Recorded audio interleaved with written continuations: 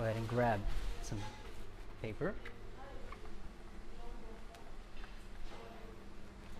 Now we come through with a pizza cutter, and we're going to make some triangles. Go ahead and put some more butter with this delicious parsley on here, guys. Little shredded cheddar all the way down.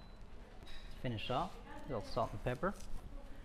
Now guys, all we have to do is grab one, stack it on top of the other, make a nice little roll like if you're making croissants. There we go. Okay guys, now we're just gonna drop our cheese twist right into our hot oil. We're ready to come out the oil. Let's go ahead and place these with the others. Look at that.